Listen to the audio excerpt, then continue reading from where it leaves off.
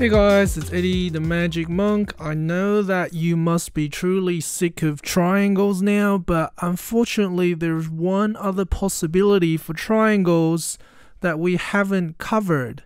And that is if you have a triangle where you're not given the perpendicular height and you're not given an angle between two sides, so you're just given one of the lengths 10 meters, and let's say the other one is 5 meters, and this one is, let's say, 8 meters. Okay, how would you find the area of this triangle, right? Obviously, we can't cut it up because 5 and 8, they're not the same, so it's not isosceles.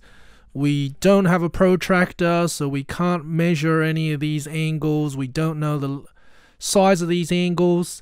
So in order to find the area of this triangle, we need something called Heron's formula. And Heron's formula looks complicated, but it's actually just two simple steps. The first step is to add up all the three sides together. So you're going to go 5 plus 8 plus 10, you're going to add them together and you're going to divide your results by 2. Okay, and you're going to call this quantity S. Now, why do we call it S? There's no reason at all. We can call it anything we want, but we're just calling it S to represent the answer from this calculation. And if you type that into the calculator, you will get 11.5, and then once you have found this number called S, the area of this triangle is now equal to, I'm just going to bring down this area and put it over here. So the area is equal to this big formula, but it's actually, again, a lot easier than it looks. It's the square root of S times S minus A times S minus B times S minus C.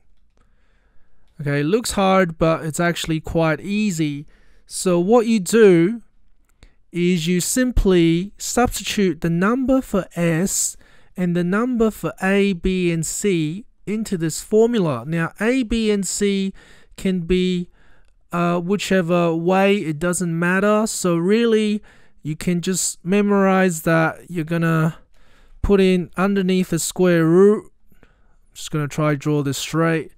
You're just gonna put underneath the square root 11.5, which is the number you just got from adding the three sides together and dividing it by 2, times by 11.5 minus each of these sides. So 11.5 minus 10, and then times by 11.5 minus 5. So you're just taking each of these sides away from 11.5 and multiply the answers together. So 11.5 minus 8.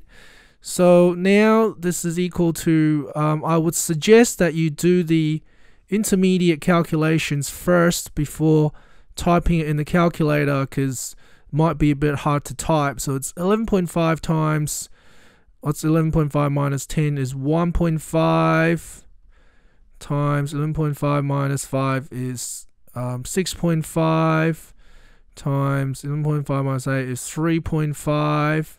So now you type this into the calculator. So I'll show you.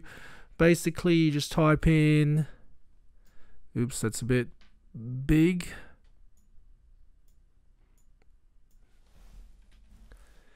11.5 times 1.5 times 6.5 times 3.5. Get the answer. Press the square root button. So it's the square root of 392. And square root of the answer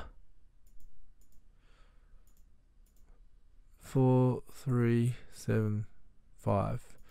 And the answer is 19.81. So the area is 19.81 meters squared. Okay, so hopefully you guys can see how to do that. We might just try do one more to see whether you've consolidated your knowledge.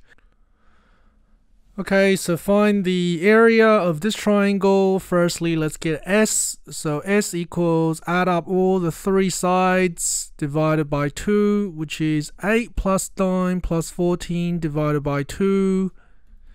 And typing that into your calculator, the answer is 15.5. Okay, so now what you do is you would calculate the area using the square root of S times by S minus each of the three sides.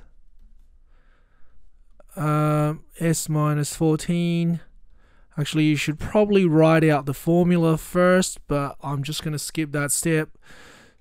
But you should do that in the test. So write out the formula and then go 15.5 times, okay, what's 15.5 minus, I'm just going to put 15.5 in here, it's probably a bit quicker because you guys know what to do. So 15.5 times 15.5 minus 8 is 7.5 times 15.5 minus 9 is 6.5. And 15.5 minus 11 is 1.5. So type this into your calculator. 15.5, 15.5 times 7.5 times 6.5 times 1.5. Okay, and then square root of that. Square root of the answer. And that will give you 33.66 meters squared. Okay, hopefully that helps you guys find the area of triangles without the perpendicular height and without any angles. Okay, see you guys next time.